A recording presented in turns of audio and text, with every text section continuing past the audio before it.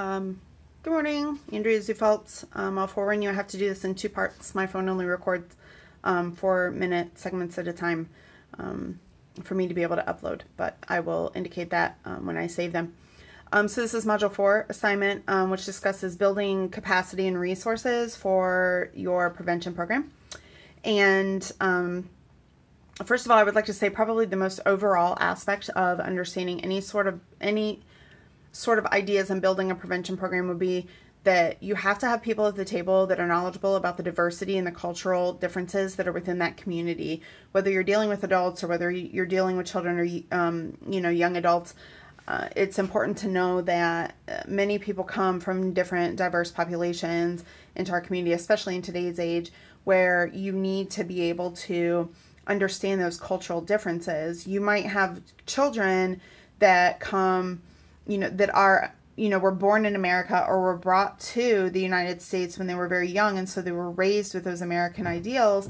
However, you still have those cultural differences at home from their parents, and their parents might have understood in their culture when they were that age, it was okay when you were 8 years old to drink alcohol with the family, or to, participate in services, even religious type of services where what we would consider illicit substances were used at that time.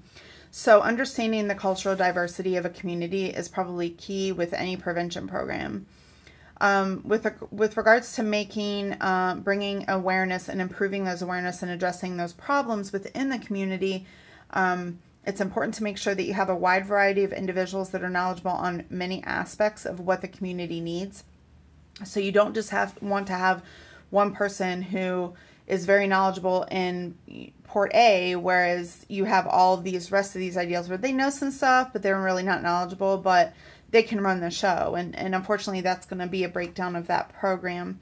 The other thing is making sure that you have data to pull in to show those individuals who you are trying to build this prevention program for and with, so that they can understand that. Many times these individuals, usually some sort of legislators or some people on a political standpoint, may not necessarily have the insight of what it is like short of data. So what they understand is data.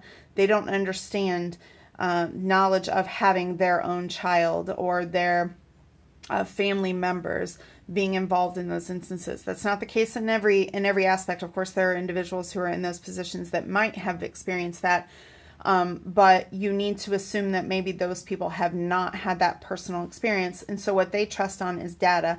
What they want to see is data and what can be brought to the table with regards to figures and politically and all-encompassing what this can do to better the community for which they're responsible for.